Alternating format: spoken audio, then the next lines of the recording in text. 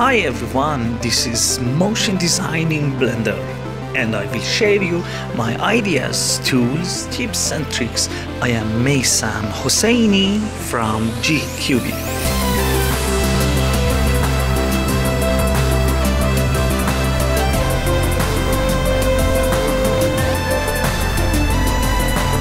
As usual, sorry me about my bad English. My native language is Persian, but I try my best to explain everything clearly. For this project, I have needed base texture that I have designed it in another amazing open source software, Inkspace. Please do not colorize your textures in projects like this.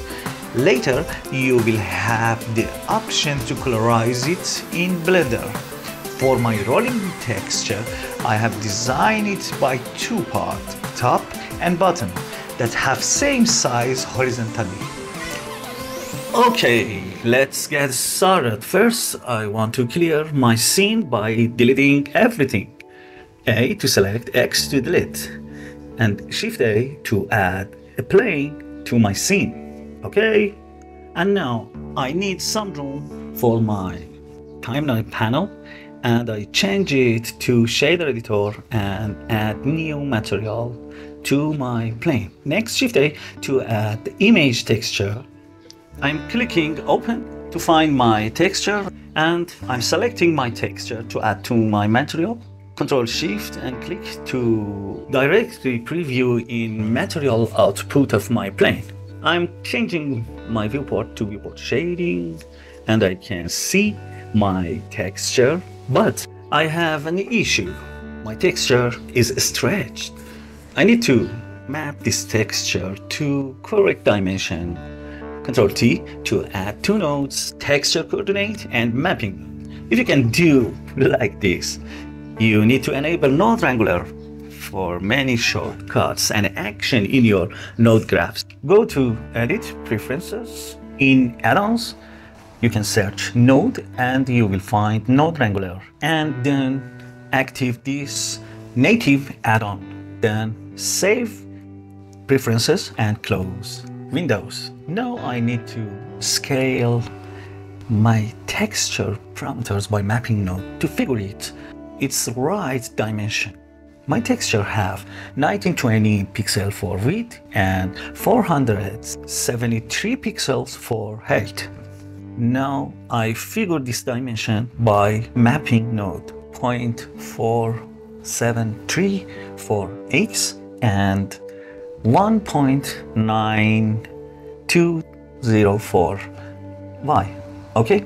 Now I need to add a math node, vector math node to scale my texture. Shift A, math, vector math, and I set it to scale. And now if I scale value of the scale up or down, it is correctly scaled and I set it to 6. I think it is good. Next, I need to rolling my texture by changing X value of location.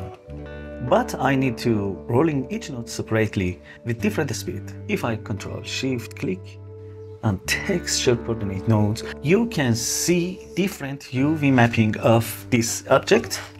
But I need UV parameters now.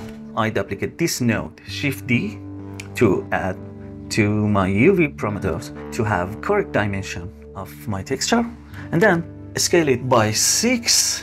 Shift A, search mass, vector mass, and set it to scale, and I set it to 6. Now I need to add another math node, vector mass node, and I set it to fractions to repeat my texture. As you see, my UV repeated horizontally and vertical, but I need to repeat it just across the y-axis. Yes, I add another node, separate X, Y, Z, Control, Shift and click on this node, shows you repetition of my UV across X, Y and Z axis. Okay, I set it to Y and add another node again, but this time math, not vector math, it is simple math node. and I set it to greater than or less than. In this case, it is the same. Remember that my texture have 2 rows, if I show you. And now I have separated black and white mask for each rows of my scaled texture. Okay, now we have our mask. Let me make some room. I need to duplicate this node setup, Shift D, okay, and I add UV coordinate to vector of second math node, and now I have 2 different texture with 2 different mapping node. Now I need new node to mix these 2 texture. Shift A, mix color, okay, and I'm connecting color result of texture 1 to A socket, texture 2 to B socket, and I'm connecting result to material output. Now, if I change this X location value of my first texture, you can see texture 1 rolling across texture B. But I need to control this factor by my mask. I connect my mask result to factor. Now, mixing of these 2 texture controlled by this black and white mask. And now, if I change X parameters of location of texture 1, it is rolling independent, and same for texture 2.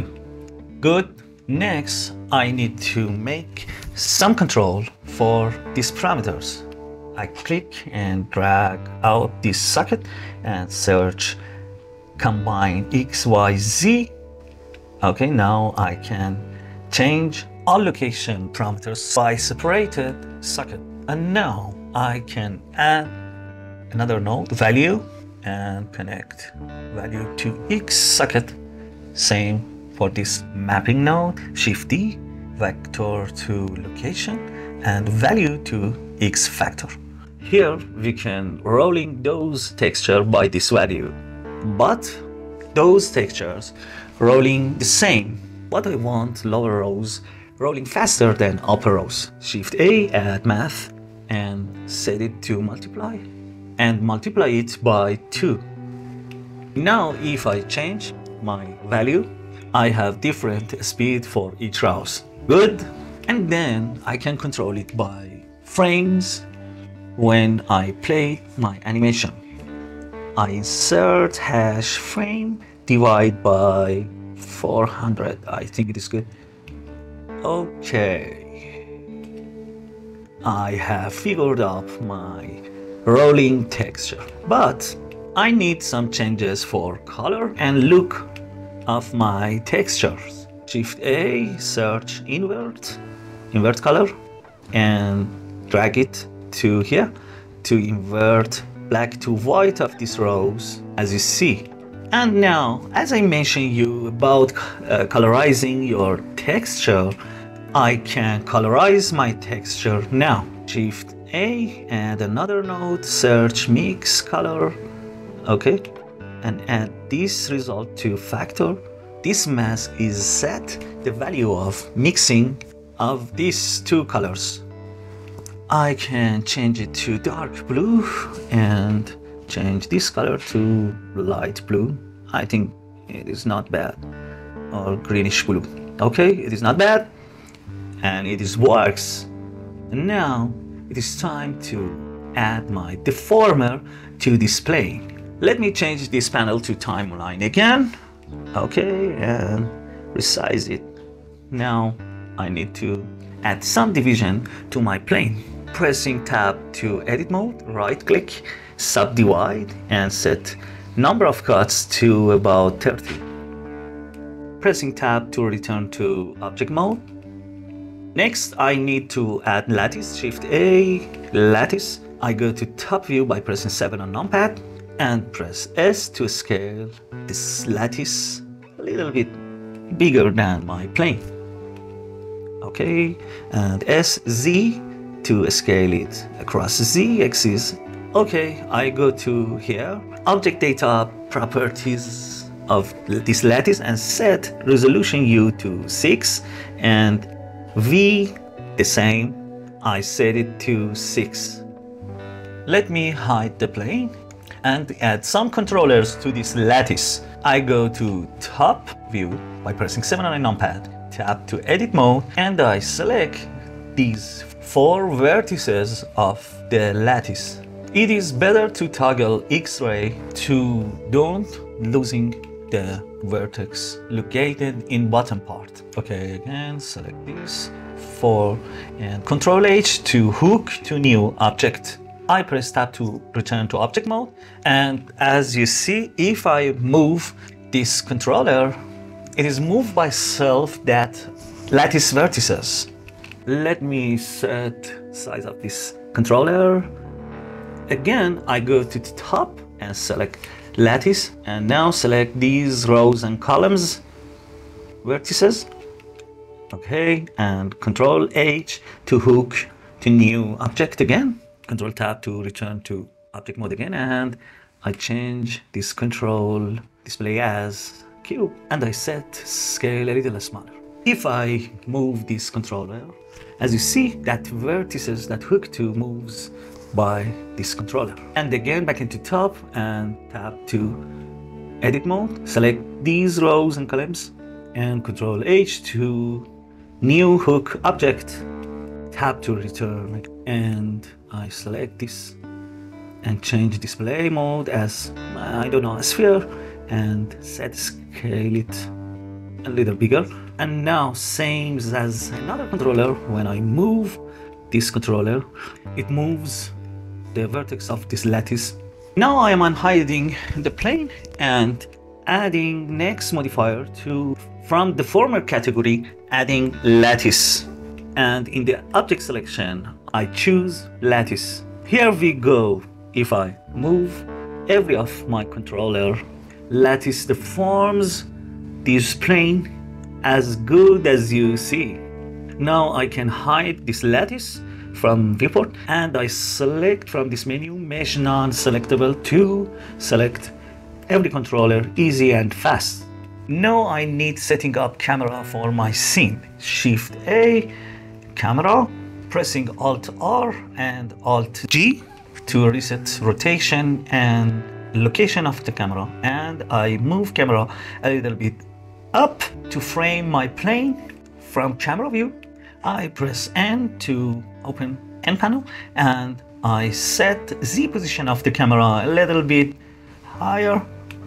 Now I go to output panel and I set resolution X and Y same by 1500 to make square frame for this typography.